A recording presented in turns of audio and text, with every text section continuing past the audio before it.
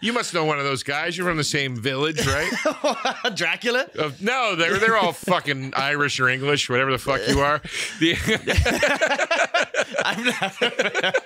Whatever you guys. You all sleep upside down, you know. Before we get started today, I just want you to know that you could have gotten this week's episode of the Colum Tyrrell Podcast ad-free and uncensored 5 days early by heading over to patreon.com/Colum Tyrrell. We edit these episodes, unfortunately, because YouTube won't allow us to curse in the first 10 minutes of the episode and will demonetize us. It's not our fault. It's the powers of big tech trying to squash the little man. Not only do you get early access to the regular episodes, you also get a bonus episode every week. No guest, family style, just me, Braindead Dave and Fonzie, and we go super turbo mega edgelord on those ones. There's hundreds of hours of extra content available there right now. Be cool, join the family, head over to patreon.com/Colum Tyrrell. What's up, everybody? Welcome to the Colum Tyrrell Podcast. The great Joe DeRosa joining us today. Before we start, please make sure you like, share, subscribe, all that type of stuff. On iTunes, give us 5 stars. If you subscribe on YouTube, we're crawling to 20,000. Hit 10,000 in a day, and then, that's what they say. First 10,000 is the easiest. But at 20,000, I'm going to bring the boys, the family, David Caggiano and Alphonse Fayella. We're going to go to Sparks Steakhouse. Spark Steakhouse, ladies and gentlemen. I'm on the road. Anyway, Joe DeRosa is amazing. Make sure you check out his podcast, Taste Buds, where they argue about frivolous fruit. And then check out him on the road. One of them, actually, Joe DeRosa, if I was just, how would I describe Joe DeRosa? Biggest smile in the room. Always just finding the good in every situation. One of those, just a drop of fresh air. Every time he walks into a room, everyone goes, "Hey, it's Joe." He's a miserable fuck, but he's great. But his stand-up, I don't think enough people actually know how good Joe DeRosa is as a stand-up comic. I just don't think people know. Every time I see him, he's the best comedian on nearly every single lineup you'll see him. So go check out Joe on the road. So funny. And then check out his sandwich store, Joey Rosa's, in the Lower East Side. All right, I've got dates and I'm headlining, so please come out to these. These are the first time Collie Wobbles is out with my name on the marquee, and if I don't shift any tickets, they won't book me next year. And trust me, I'm a young, hungry Catholic son of a gun. I'm trying to make a name for myself, doing edgy jokes about stuff. All right, I'm in Pittsburgh, Pennsylvania, May 14th at the Pittsburgh Improv. Then, on the other side of Pennsylvania, I'll be at Soul Joel's in Pottstown and Oxford, June 2nd, June 3rd. Providence, Rhode Island, June 29th. Block Island, Rhode Island, June 2nd. Midnight Circus 2. Bigger, Badder, Weirder, July 15th. Big names booked on that one. Surprise for now. Get your tickets. That will sell out. Rosemount, Illinois, August 4th and 5th. Houston, Texas, August 25th and 26th. Boston, Mass, September 14th through 16th. Skankfest Vegas, probably sold out. Janesville, Wisconsin, October 20th and 21st. Plano, Texas, November 9th through 12th. Denver, Colorado, November 17th and 18th. And then to close out the year, Toronto, Canada, December 29th through 31st. Also, September 20th in Philly. Is that what we said, Fonzie? Yes. Or Wednesday, September 20th. September 20th in Philly. Tickets aren't on sale yet, but that'll be at Helium. So a few months out like that, but I want to sell that out. A huge amount of listeners, obviously, from Philly. So please check that out. Check out Joe DeRosa and enjoy the episode.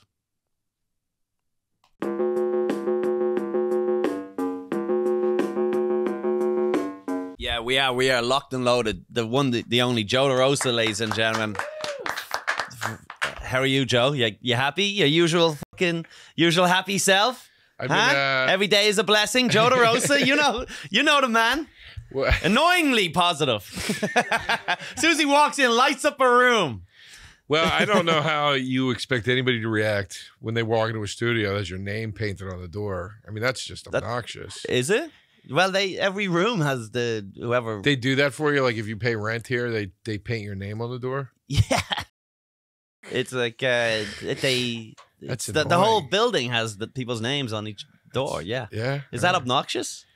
It's not. I don't think It's so. a little bit weird. You should have seen what we used to have on this. It was just me. There's a mural of me with my top off. Just fucking. That would be sick as. That's actually. funny though. Why'd you change that? That's funny. It's not good anymore. You don't get numbers anymore of being funny.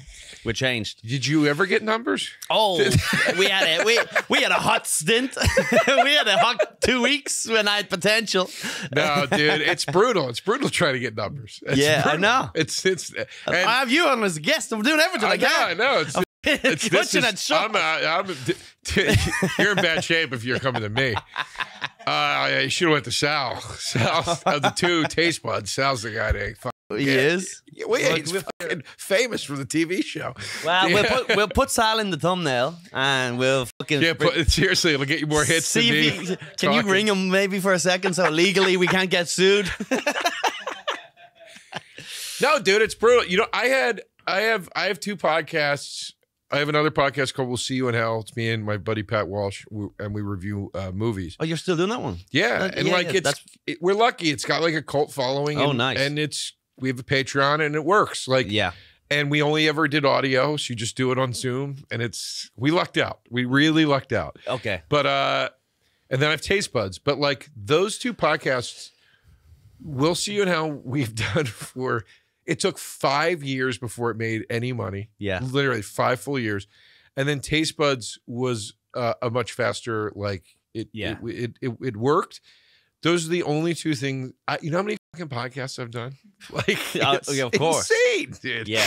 It's insane. Taste Buds blew up. Well, you used to do the politics one where you would be shouting Corinne. about how the right and the left are the same. or That was whatever. fun to do. Was it fun? I think that actually was moving in a great direction, but I couldn't do it anymore. Yeah, it's too sad, right? It's too because when you're fighting about tomatoes or whatever you do with Sal, Corinne and I didn't. at least there's no real. Corinne and I didn't fight much, but it was just the. I remember every Sunday opening the news to start reading stories for the week, and this was in the heart of the COVID lockdowns and all that. I mean, it was so tense. Every week I was saying something where I was like, am I gonna get canceled because I said that? Like, you're afraid to just have an opinion on anything. Yeah. You know, like, but more so than that, it was just like the news was so heavy, dude. Like, you're talking every week about riots and murders and it was horrible. Racial injustice. It was just, Yeah, but you just gotta spin it in a funny way. Like, hey, isn't it funny when people get shot?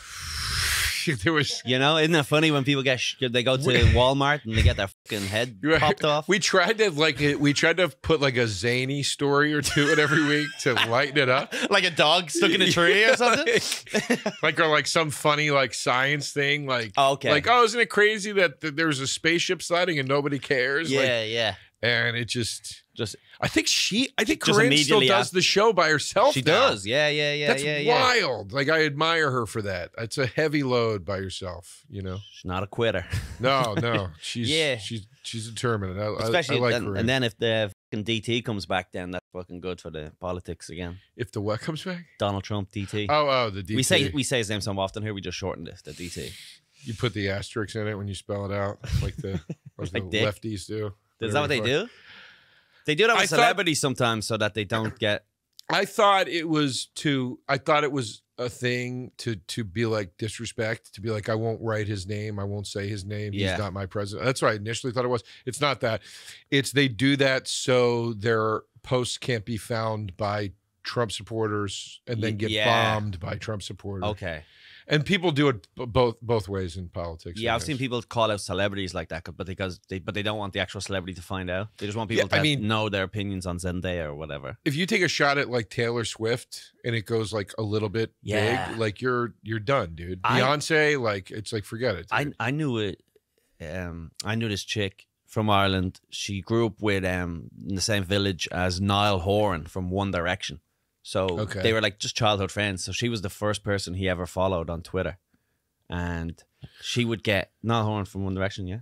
But I have a question about Ireland. Go ahead. Yeah, no, relax, dude. I'm asking the questions, dude. This is the hard hitting stuff. But she said for years, all those One Directioners would be like DMing her, tagging her.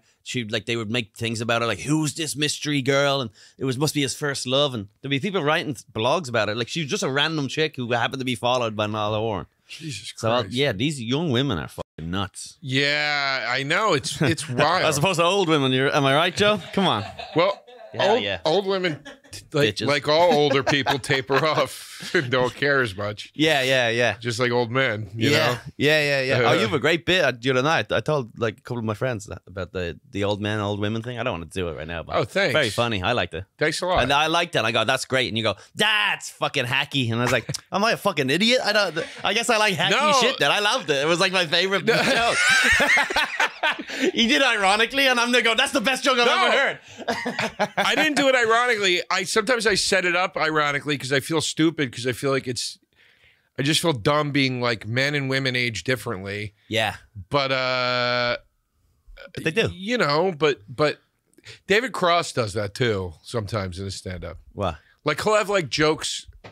I saw him once, like he did jokes about it. He got a dog and he wrote jokes about the dog, and he clearly thought it was like hacky to write jokes about it. But the jokes were funny. Yeah. Funny enough that he did them, right? Yeah. But he was like, I got a dog recently, and I have written some hilarious observation. And I was like, I know that feeling. I know, he feels like a bit of a shit doing dog jokes, but the jokes are good, so he wants to do them. Yeah, it's like when people they write a racist joke, and they go, I'm not going to say my granddad said this. Rather than they'll go, oh, I didn't say it, but I heard this amazing racist joke, perfectly structured at the dinner table by my racist. Yeah, I get it. What was your question about Ireland or something? You had some question. Oh, because you said village. A village, yeah.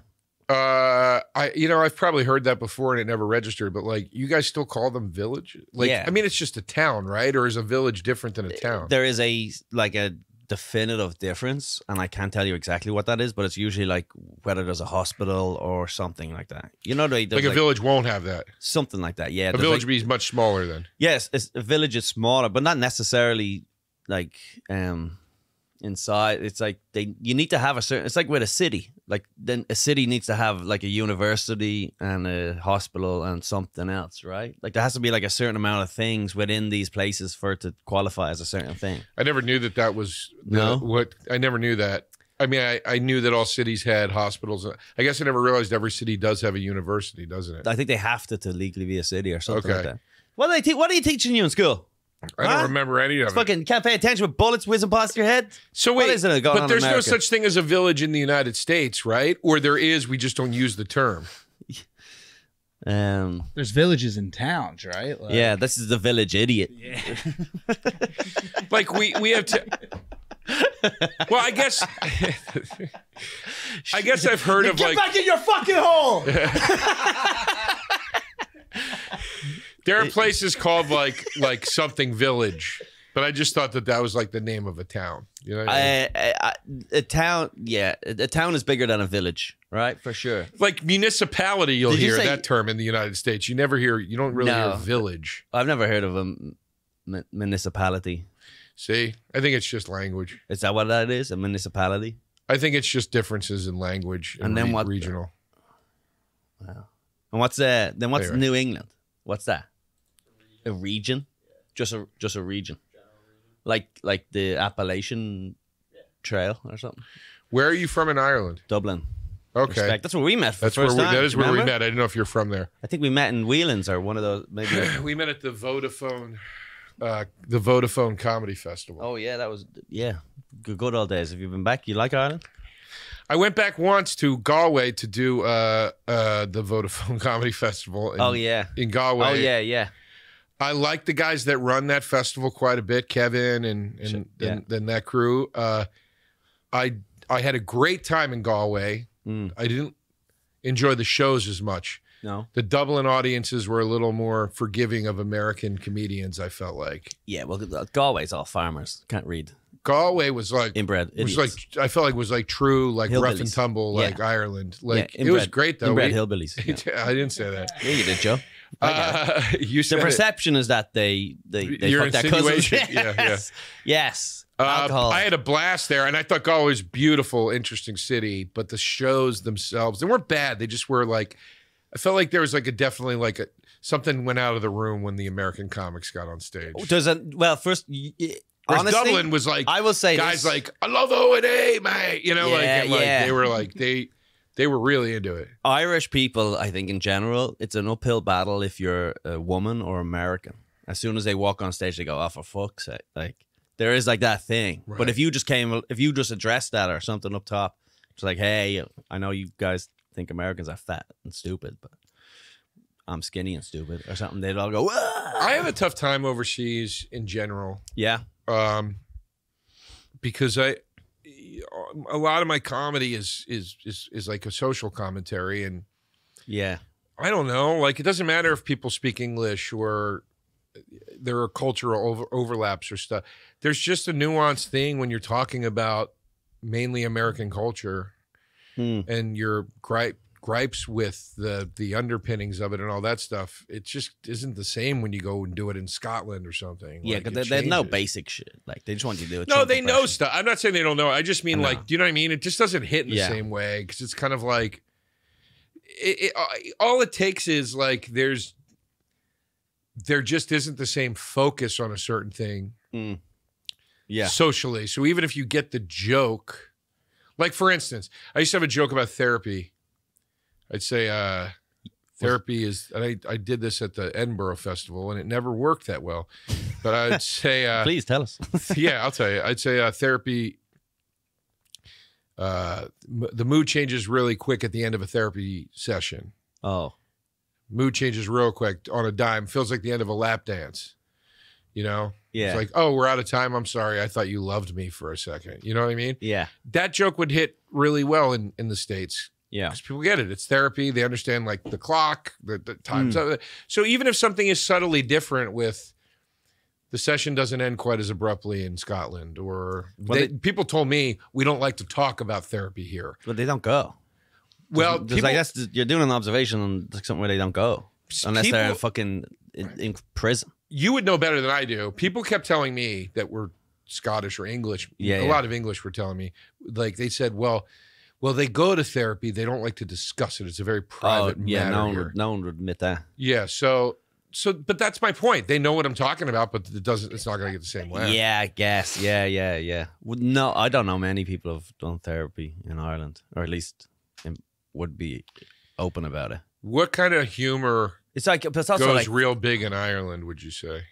oh, just any sort of stupid fucking misdirection bullshit, Like goofy stuff. goofy, corny shit. Yeah. So why does Dublin then love the American comics so much? I mean, they went nuts for Burr, and they Burr, they love Burr. Everyone loves Burr, right? Right. But I just mean he wasn't quite Burr yet. He had quite a following. But like my point is like Dublin really ate up there was a lot of American comedians at that festival. A lot. Yeah. And they ate it up.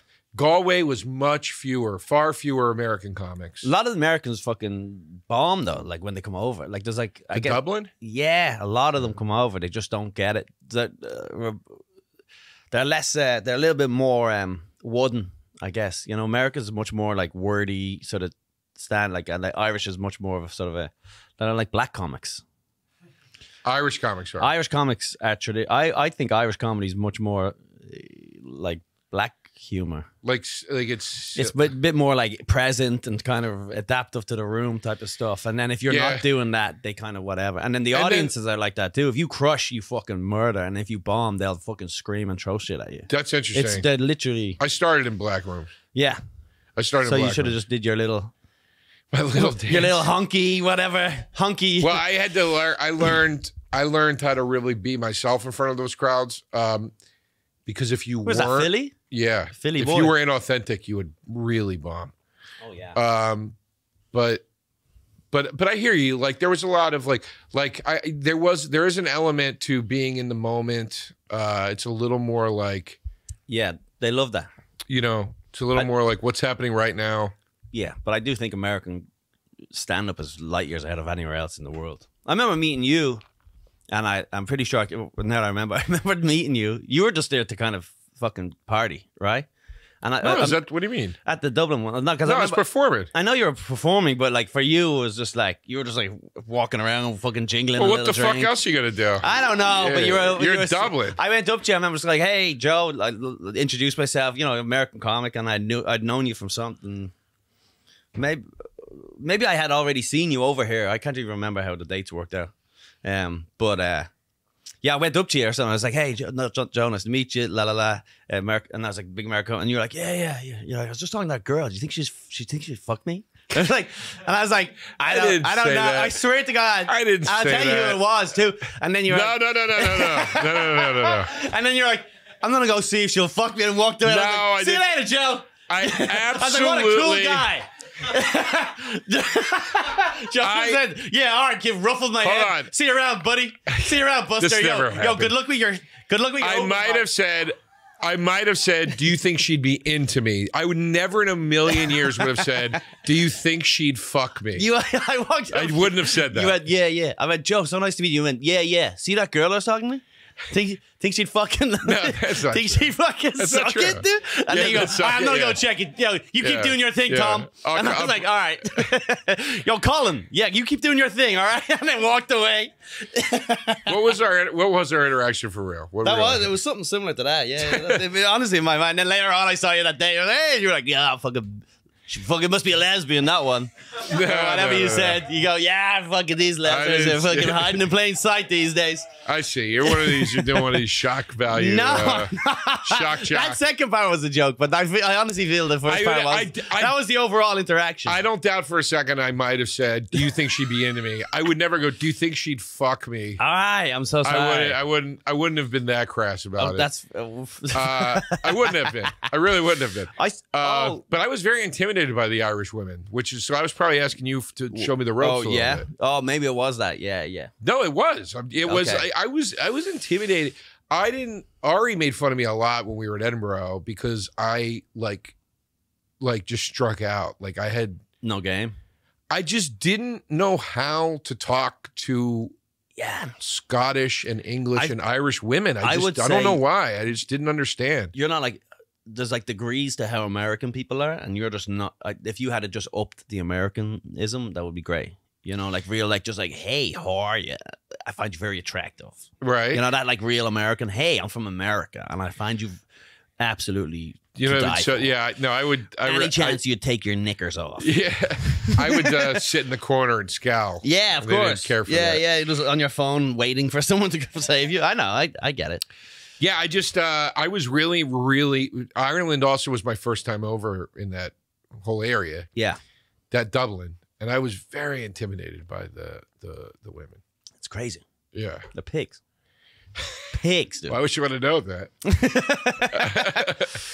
I wish you would have known that. Yeah, and then they're like there's not many attractive people in Ireland, but when they are, they become really amazing. I met a few women that were. It's not like it's not a sliding scale. It's like this, and then just fucking 10 people who everyone's like praying to. You know, that's hilarious. Yeah, it really is like that. Tom Moreri used to have a joke about that. Did he? Yeah, he said the Irish women are either the most beautiful women on earth or sea hags.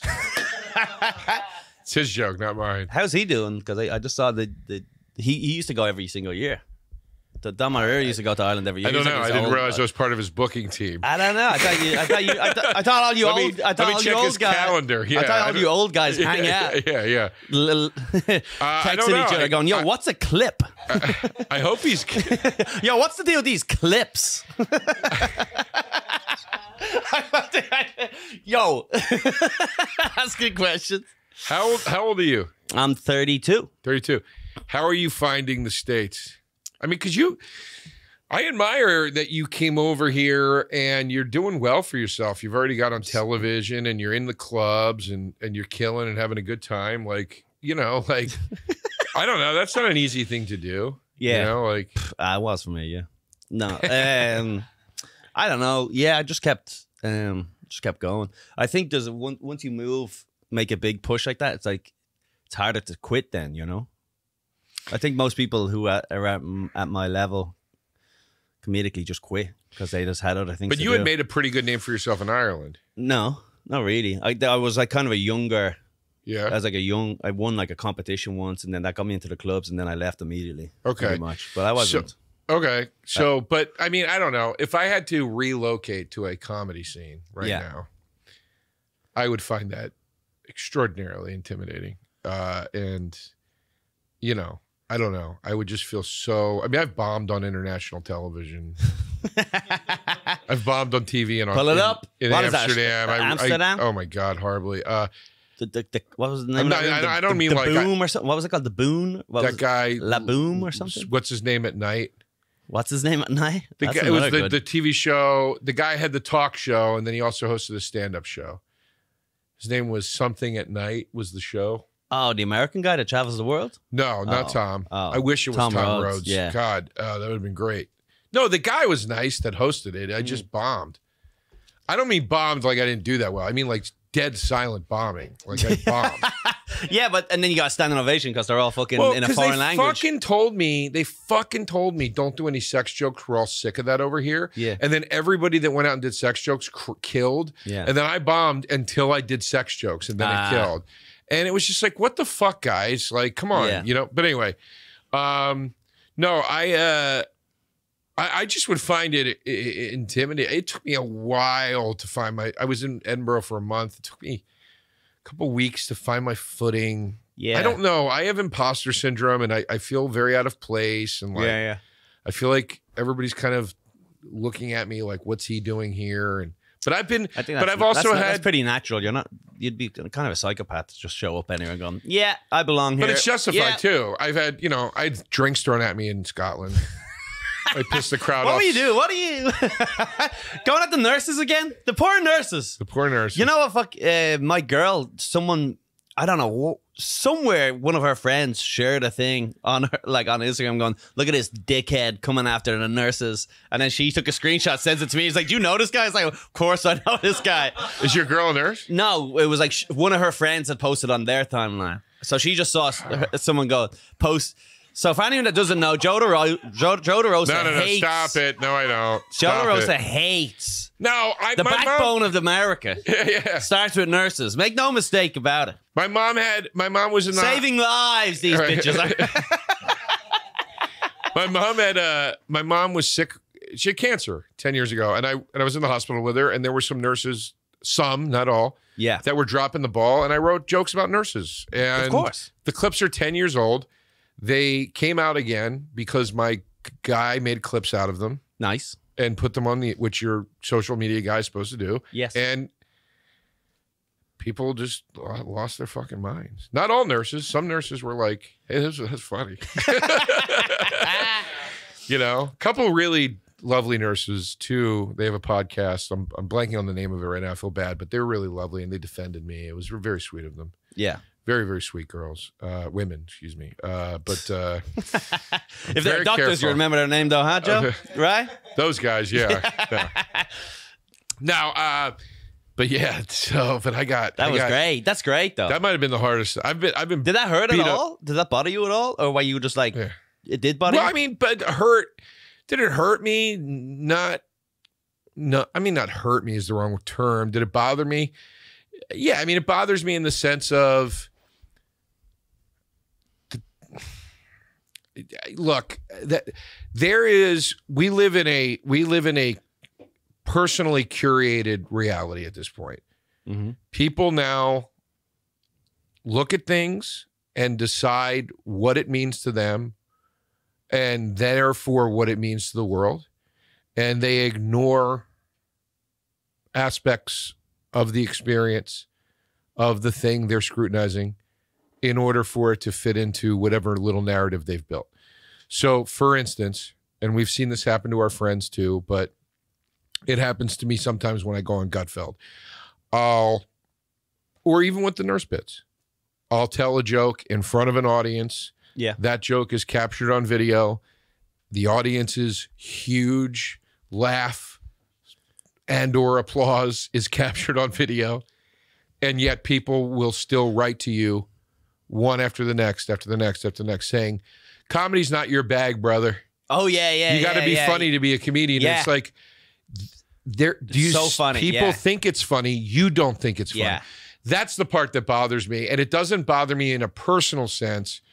It bothers me in a the hope for humanity sense. It's this is a sad state of affairs. There's too few steps between you and idiots nowadays, right? So it's like these guys do show up. Back in the day, they'd have to mail a letter to yeah, you have to sit down and write it, get a stamp. Now you just get some fucking idiot. I had the exact same thing. Someone was like, this guy should never do comedy or something like that on one of my clips. And it's like me, I'm at the Cellar, one of the most like prestigious, I guess, clubs, and well, not that it really matters too much, but no, but it does. Yeah, but like the fact that he was like, "Yo, this guy should never." It's like, do you know how many steps I went through to get here? Do you think I just showed up and it's just so insane? But like, here's the thing: like, own your state. This is what bothers me. Own your statements. That's which is psychiatry or psychology 101. You know, I learned this when I was a freshman in college. For fuck's sake. So many basics of life. Wait, you're just mocking me there? What was that? No. You just did my accent. For fuck's sake. I think I just picked it up inadvertently. I thought you just broke out. I'm observing it. Absorbing it. No, but you know what I mean? It's just like... yeah. It's like so many fundamentals in life I learned as a freshman in fucking college or a senior in high school. What did you study? Psychology? Just life. Just living and taking. I wasn't a psychologist. You had to take a psychology class. Okay. And I learned the concept of owning your opinions, meaning you say, in my opinion, followed by the opinion. I don't care if somebody says to me, in my opinion, you're not funny and you shouldn't do comedy. But people don't have the concept or ability or both or whatever it is to own their opinions. So then when you take that in my opinion part away and people go, of course it's in my opinion. I'm saying, no, bullshit. When you take those words off of the statement, now you are dealing with a statement that is slowly in your own mind becoming an absolute truth. Yeah.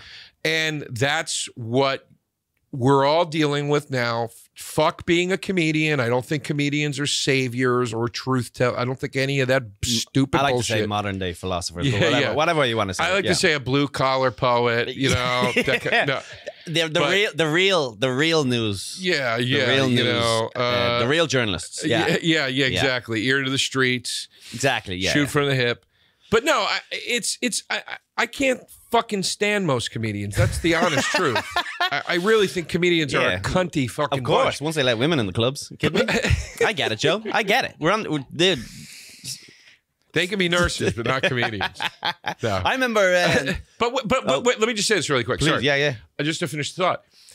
It's not a matter of us in my group. It's a matter of everything. It's like people are losing, or at least the loudest people, which is the conceived majority at this point. You know, the silent, the silent majority, as they call it. Those people don't get involved. The perceived majority at this point are the loudest, and the more than average one of them has lost the ability of this. That's the part that bothers me. It doesn't bother me that you find a joke I do offensive. That's okay. It doesn't bother me that you hate a joke I do or you think it's unjust, whatever. That's all fine. What bothers me is when people then go, this is my truth, therefore it's everybody's truth. Yeah. He deserves to suffer because of my truth. I'm going to go, for instance, to his Google profile for his sandwich shop that he has in New York and leave a 1-star review with lies in it. Like Joey Rose's, get the plug in. Joey Rose's, 174 Rivington Street. And with lies in it, by the way, that doesn't hurt me. You know who that hurts? The fucking staff. Yeah. That needs to work there and make tips from behind the bar, or they need business to be good so the kitchen's busy enough so they can have hours. And people just don't even think that it's so selfish, it's so narrow-minded, it's so destructive. And they do it to everybody. Yeah. They do it to everybody and everything. And suddenly this person, as you said, that used to sit down and write a letter to NBC because they're offended by something they saw on Late Night with David Letterman, and then enough of those letters eventually leads to Tide pulling a commercial or something, like that now is instantaneous, and people think that everything should be curated. This fucking curation culture we live in is toxic. Yeah. Your phone, every fucking app you have, everything is showing you exactly what you want to see and hear 24 hours a day. People don't even fucking realize it. You have to tell every app you use now not to track you. Yeah. You literally have to tell it not to track you. You have to go into the app settings of everything now and say, do not sell my information. People don't fucking realize how much they're giving away and how much damage they're doing to themselves. Yeah, sometimes I'm trying to remember that, because sometimes I'll judge people who are like too far left or too far right, and you know, because they all get caught up in whatever social media algorithm stuff that's feeding. They're in a bubble, right? Right. But then because I always think of me just as like just floating around through life, but then I'm sure Spineless. I'm sure that's what how I think of you. Party animal. Yeah, whatever you want. Dickless, ballless. Yeah. Man of the people. You know, get a little bit. There's a socialite. You know, it depends. We all got a way to brand it. Yeah. Socialite. Yeah. Yeah, I got you. But no, go ahead. Sorry. Yeah, but anyway, I'm sure I'm in my own little, you know, politically less bubble or whatever. Well, I mean, it's, you know, like people. I mean, that's the thing too. That's so dangerous. Look at what just happened with CNN and Fox. You know, in the same day, they get rid of Don Lemon and Tucker Carlson. Think that was connected? You think it was like a hit piece, like in Breaking Bad when they shot 5 of the? I don't think it's not. Remember the 5 witnesses all got killed at the same time in Breaking Bad? Spoiler alert. I don't think it's not connected. You know? Okay. All right. Hey, who's spineless now, Joe? Come on. But you know what I mean? Get us some fucking like, clicks. I think it's like fucking. I don't know. I don't think it's connected. Like meaning like we're getting rid of one. I'm getting rid of one. But like I think it's. I do think it's connected in the sense of it's a reflection of culturally what's happening, and these entities are curating these environments and these feeds that are going into everybody's house that everybody thinks. For the average person thinks that's legitimate fucking news. Yeah. They think it's legitimate fucking news.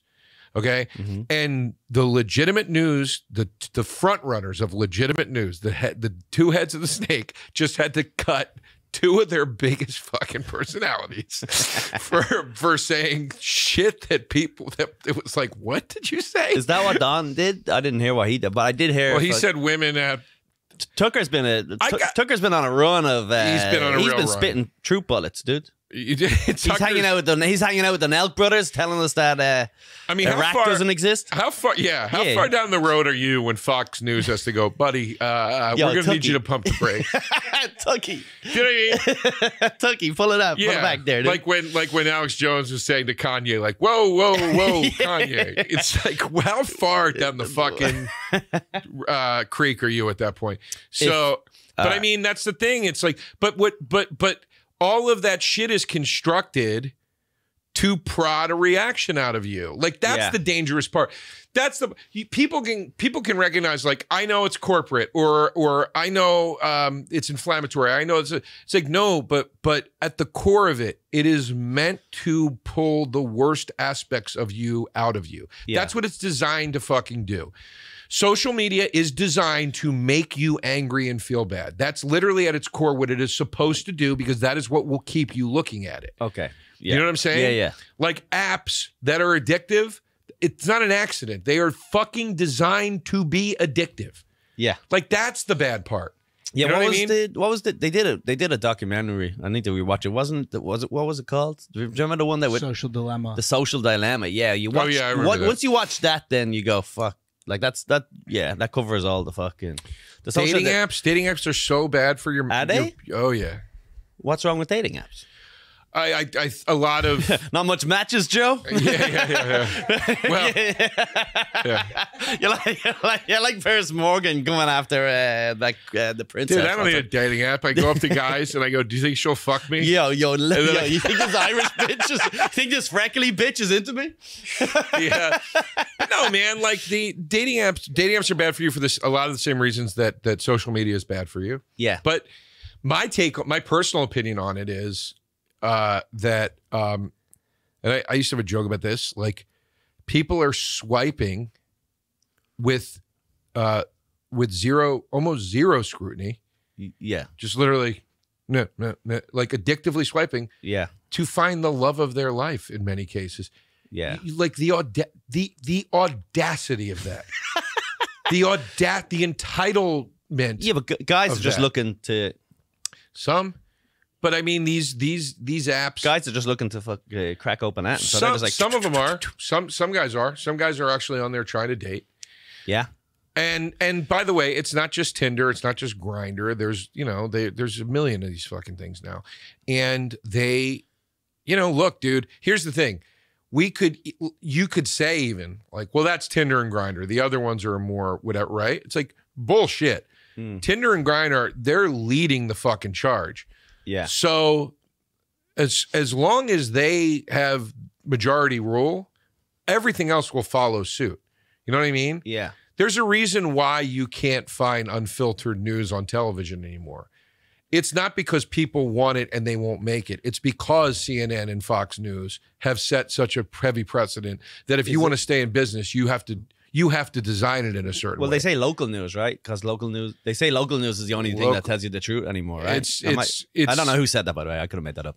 I just had a conversation with my friend Charlie about that, and my friend Charlie was talking about how local news now is going away. Yeah. And the danger of that for that exact reason. Yeah, because they have no sponsor, so they're just like, we might as well tell you the truth, right? Yeah. So, but it's but I mean, that's not out there in the way it used to be. You know what I mean? So it's scary, man. It's scary, but whatever. I don't know. All right. So anyway, all right. Let's try to make it funny again. Let's we'll stuff all that to the end, and we'll edit this part. What do you want from me? Taste buds. All right, let's get a little taste behind the. Go check out Taste Buds. Taste Buds, and we'll see you in hell. And check Taste Buds. We're doing our first ever live stream on May 10th. Nice. Yeah, check it out. Moment.co/tastebuds. That's where you can get your tickets for that. And where are you guys shooting it from? Our studio. Just a studio. Cool. Taste Buds, right?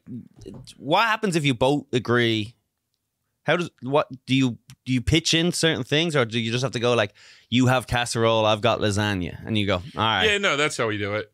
Sometimes if we agree on something, we'll just say like, we'll figure out who has the better argument. We'll just say like a debate about like, we'll be like in defense of the Twinkie, and we'll just talk about how great it is, and like let people, if they want to write in like what they hate about it, that's fine. Okay. But like, no, it's usually like, we try to make it like, I love this thing, you love that thing. That's a good matchup. Yeah. Let's battle it. But are you worried you're going to run out of stuff? We were at one point, and then something just like popped, and now I'm like, nah, we won't run out, I don't think. Because we do non-food sometimes too. Yeah. You just do like knives versus forks or whatever. We did do fork versus spoon. Did you really? Yeah. That was a fan suggestion, but yeah, we did. That's not actually, fork is better than, I took spoon. I knew fork was going to win, and I'm obviously. But I did take. I knew I should have went fork. And now it's time for questions for Joe. I've got some food questions for you, yeah? And you can just do. I don't give a shit. Just one word answers. Yeah. All right, no problem. All right. You really prepped for this? I have them in here somewhere. Okay, that's good. Okay. That's good. All right. I used to say yes or no, or then I'll give you options. I understand. It's complicated. Explain it again. Okay. For the people at home. Put words on the screen. Nobody's going to understand. The rules of the game. Then click the link below to download the rules of the game if you don't understand. All right. Ketchup on your hot dog, yes or no? Yes. Sometimes, not always. But I prefer mustard. Do we need to go through the rules again? That's funny. I fucked it up. I swear to God, that was wild. For such an arrogant man. I know, that's crazy. But that's not a yes or no question. I guess. Well, I said... You also said, I'm going to name a food, and then you asked a full question. No, I said... Yeah, all right. Good. All right, Joe. Change of pace here now from that last question. Do you ever question your own sexuality? Absolutely. Do you ever find yourself attracted to other men? Yes. Sometimes, not always. All right, Joe. Thanks for being so honest. Another question. And what type of men do you find the most attractive? Black, I guess. What is it about them that you find so attractive? Chocolate. Which race do you think are the worst drivers? Chinese. What's your least favorite race? Black, I guess. There you have it, folks. That was questions for Joe. Okay, nice. That's all the questions. That was the segment. Just getting to know Joe and his food preferences. I'd add this to the show as a regular segment if I were you. But don't open up top of that. I remember seeing you at the Garden opening for Bill Burr. Oh yeah, those were the good old days when people thought I was on something. You're on the rise up? Yeah, one day maybe I'd be there. What happened to Bill shake you off his leg at one point? No, I'm kidding. But you're at the Garden. I think it was 2016, you and Verzi. Yeah. But there was a funny thing that happened. What's that? During right. there was a section of the Garden that didn't have the audio on or something. I remember that. There was something weird happened. Yes. Where like whatever section was in, the speakers weren't turned on, and they couldn't hear anything. So then they were screaming out, going, "We can't hear anything." I remember that. And then you had this you go, "Will you guys stop fucking heckling me?" Yeah. You go, "This is my fucking dream. I'm playing the Garden." And he's shouting at them, and they're like, "We paid so much money." You go, "Fuck you."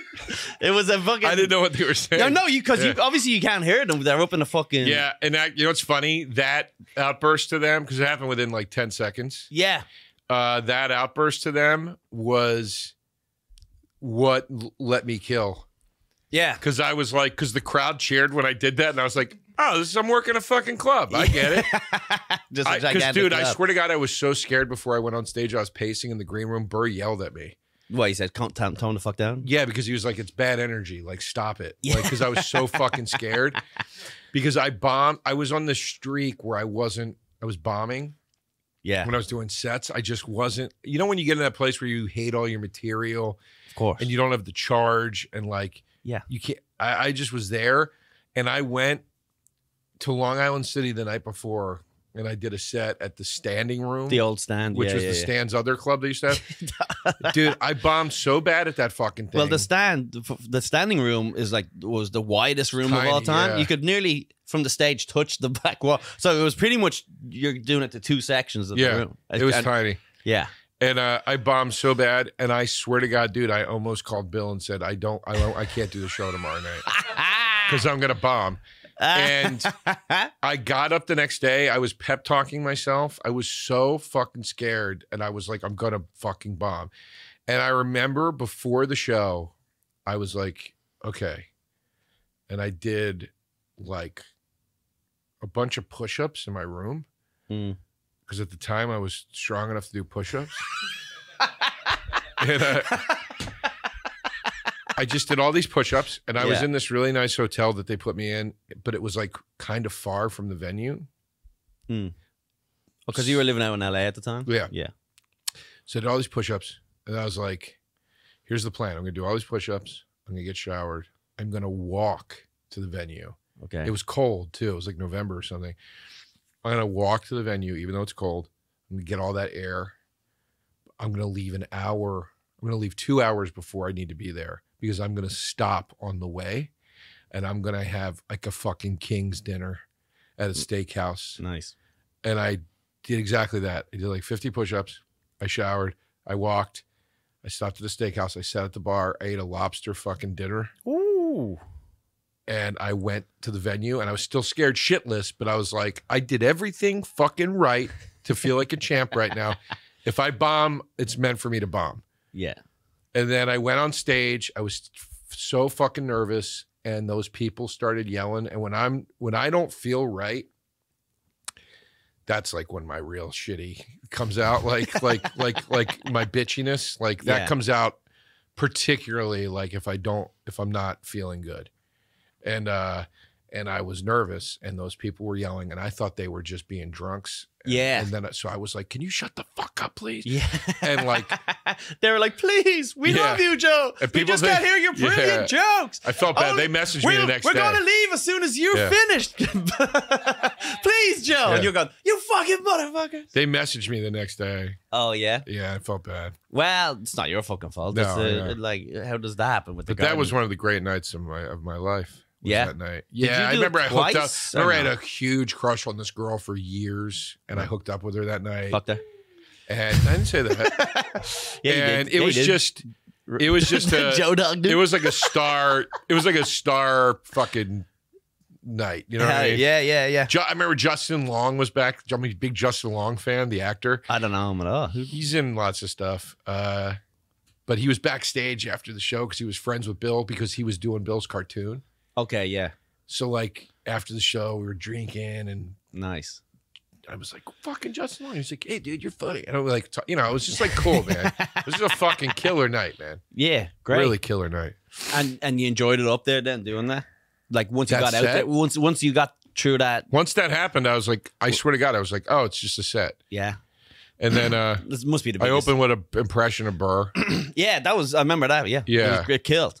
Yeah, I used to have a really, really good impression of him. You were like, "Yo, we're gonna do the garden," or whatever you said. I'm serious. I can't do it anymore. I haven't done it in so long. I'm serious. You're gonna fucking do your fucking, you know, whatever it was. But well, that's old Bird, not his new woke shit. You kidding me? I'll never change, folks. Hang out with Colum Tyrrell. Please don't leave the Patreon. I am losing money. no, I promise I'll never go woke. You think you're losing money because you're fucking doing your podcast in a studio apartment on Maddison Square? fucking You know Park? what? Dress for the job Jesus you like, Christ. Joe. Yeah, Dress for the job you like, and you're That's like it. an Italian man You who got, sells Vespas. 6 fucking Tupperwares and webcams up here. What the fuck are you doing in here, dude? It's storage. You know what? We can't all just hire the homeless pimp to show up. Dude, you need like 2 iPhones to shoot this thing. What are you doing? We're having fun out here, Joe. We're having fun. All right. Because you got to invest in your career, right? I guess so. Which for you would be buying mustard or something. yeah, buy mustard and Sandwich shop, little Joe. ketchup. So anyway. Yeah, yes, but that must have been the biggest room you did, right? What are we at? Actually, I didn't do the room. I opened you for did the Burr. room. You know, I opened for Burr. Ben Bailey said the funniest thing to me, because I hung out with Ben that night. He was there just hanging out, and from the taxi from Cash Cab. People at home would know. Ben's from my Cash Cab. favorite, one of my favorite people on earth. Yeah. I don't see him often because he lives out in Jersey, but I see him like twice a year. I'll see him at like an event. Yeah, and we always drink together. and he has, just so people know, he has a legendary The Roast with Patrice. Yes. He murders on that. So go check that Yeah. out if you want to know who Ben Bailey is. Yeah, my favorite joke is he talks about filling out a job application in the wrong. You fill it out wrong, you know, and he goes, you sit down, you ever write your first name in the last name thing because you don't realize it's last name first. And he goes, you already aren't getting the job.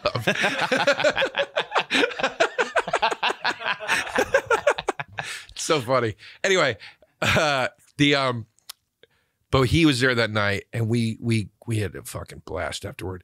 But he goes, we're walking to the after party, and he goes, you know what, DeRosa? No matter what happens, you can always say you played the garden before Bill Burr did.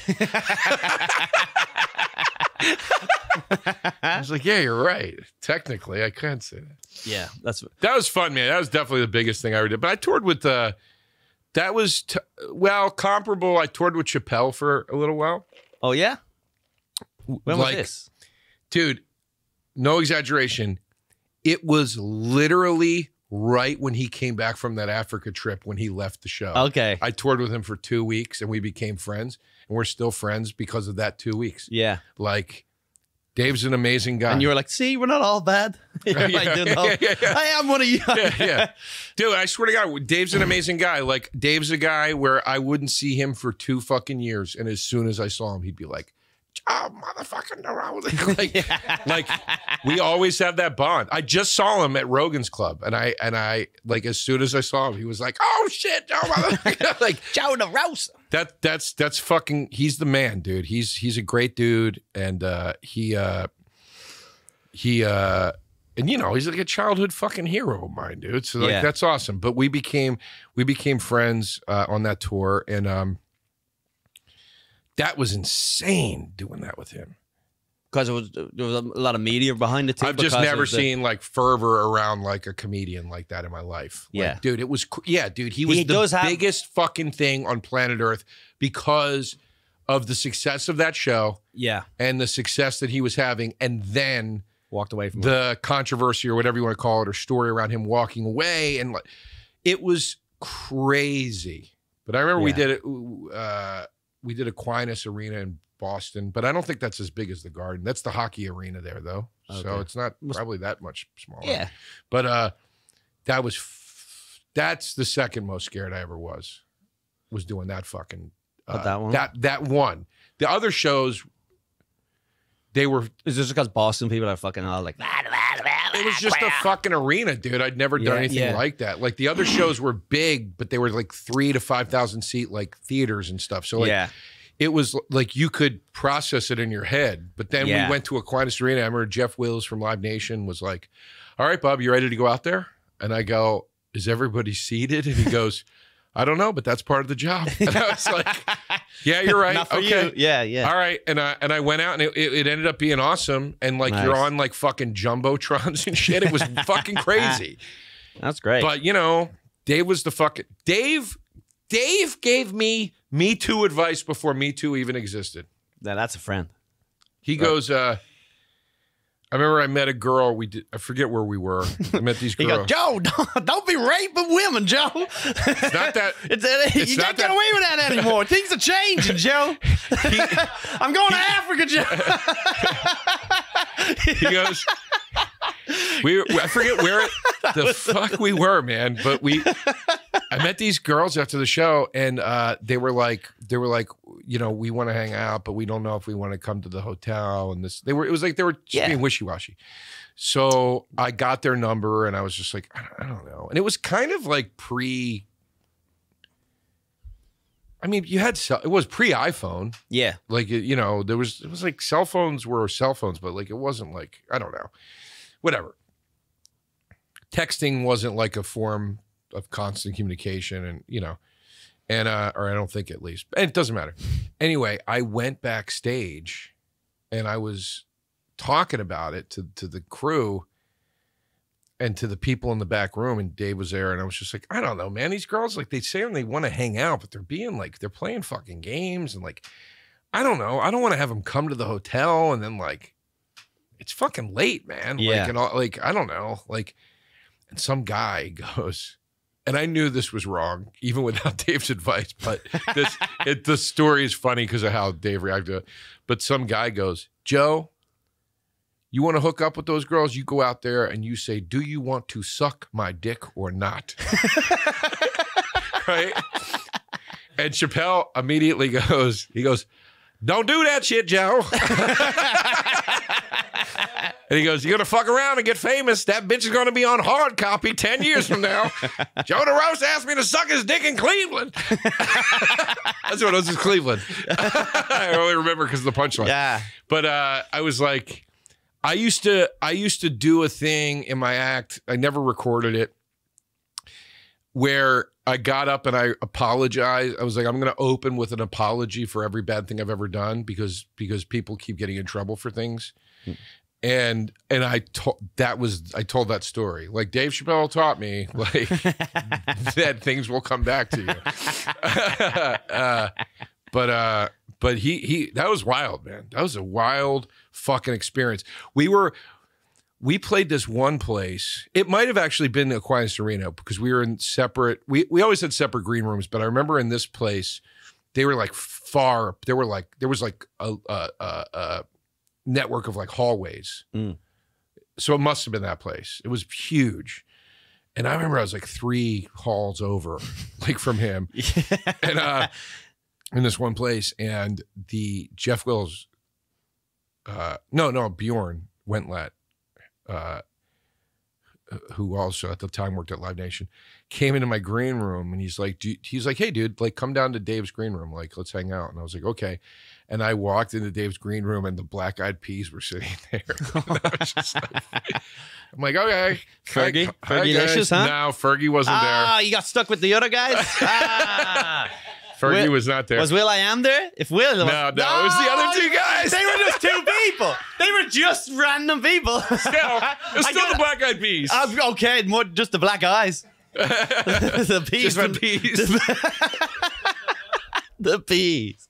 So Will I Am wasn't there. Fergie wasn't there. But the story sucks if you say that part.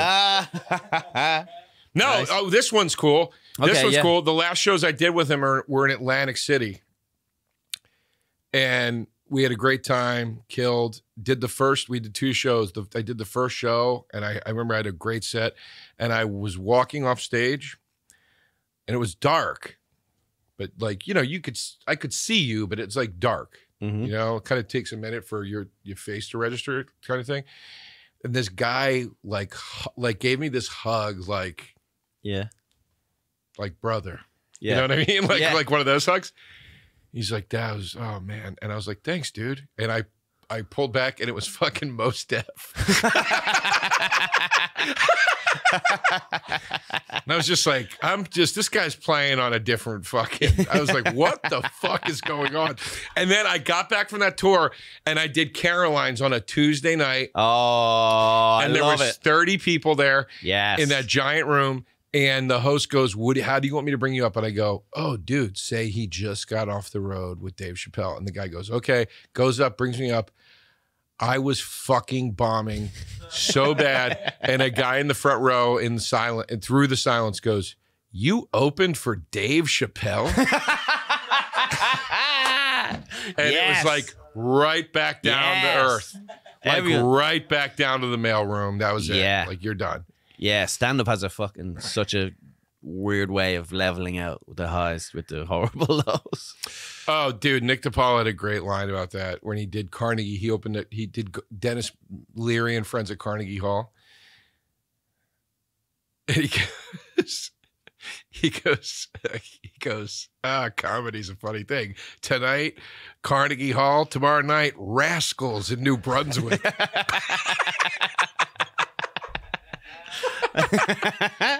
So fucking fun. Oh no, Rascals in Montclair. That's what it was. That's where Rascals was. That's funnier. In Montclair.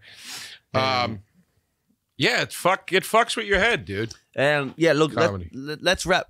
We have a question from the Patreon, right? So if you guys want to have a question answered on the podcast, head over to patreon.com/Colum Tyrrell. It was they're generic questions. They're not specific for the guest, but this one is a good one, right? Fonzie? Yeah, this one asks, what are the best bars in Dublin and Philly? Okay, who's this from? What's the name of this fucking... It's a great question. Best bars? I just had it.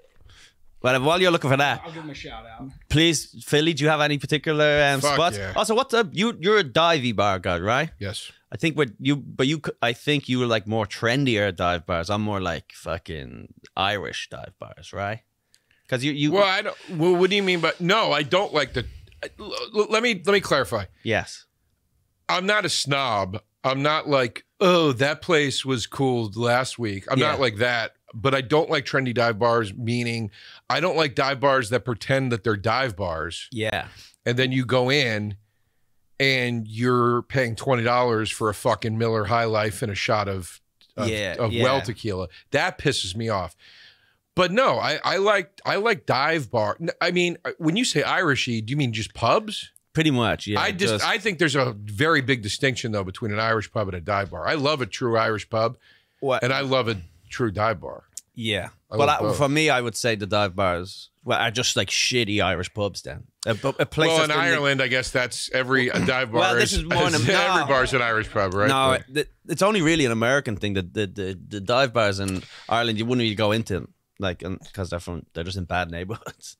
They keep themselves up to a certain level. Sure. Like Irish pubs here, I like true Irish pubs. Yeah. Like Slanch. How do you say that word? Slancha? Slancha is a good one. Yeah. That's probably my favorite of the Irish pubs. Yeah. In New York.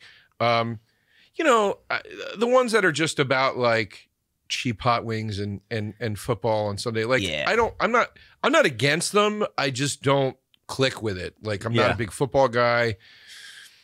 It's usually an older crowd. It's usually a lot of married people. Like it's just not my scene. Do you know what? So I used to live in Woodside and I worked in Woodside, and then they used to have a bunch of shitty Irish pubs that just been around for 20 years. Everyone smokes inside at night. It's just the bars are all destroyed. Fucking great, perfect places. You'd go on a rainy fucking Tuesday at 10 a.m. It's packed. It's great. That's awesome. And then COVID hit, and most of the people that own the pubs out there are construction workers. So COVID hit. All the construction ends, so they all decided just to keep themselves busy. They all like fixed up their bars, so they all came in and set up like new furniture, new bars, new everything. Then I went in not too long ago, but after COVID, to all these old places I used to love, and it sucks, yeah, because it's still a shitty spot, but it's like nice now. And there's something about being a degenerate alcoholic on a Wednesday morning or whatever that you kind of want the bar to be chipped up. You want cigarette burns in the fucking You can't be sitting at a nice place. I always say too, I'm not saying this about those bars. It just reminds me of a thing I see in bars sometimes. I have a description of certain bars where I go, this feels like what trash thinks nice is. Yeah. Do you know what I mean? Yeah. Like you'll go into certain bars. I don't mean those bars. I'm just saying but you'll go into certain bars and it's cheap molding. It's bad wallpaper that's supposed to look fancy. Yeah. It's cheap, flashy furniture. It's a lot of fake chrome.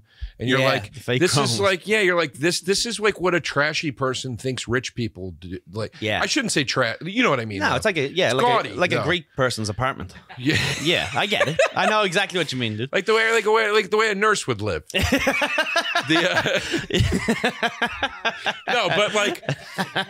But Philly dive bars. Okay, so let's go through. I want to name some New York ones too, though. Okay. Bushwick in Brooklyn is home of the greatest dive bars in all of New York City. Yes. I mean, they're just the right amount of dirty, trendy, cool, old, young, hip. Yeah. Retro, like vintage, like they just kind of tick all the boxes. Like it's but Booby Trap in Bushwick, holy shit, I love that fucking bar, man. And you can get a tall boy and a shot for like $6. It's so good. Should we all get fucked up? I think we all just sort of went. If I didn't have to go to dinner after this, I'd get fucked up with you right now. I would. I'm dead serious. I don't give a fuck. I'm actually 4 weeks sober in 2 weeks. Are you going 4 weeks? I'm gonna try. Yeah, I'm gonna try have a little detox right now. That's boring. I know. But Philly Bob and Barbers on South Street is a classic, legendary bar.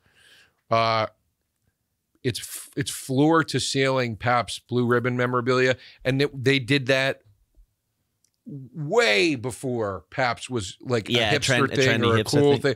It was like they were a Pabst bar.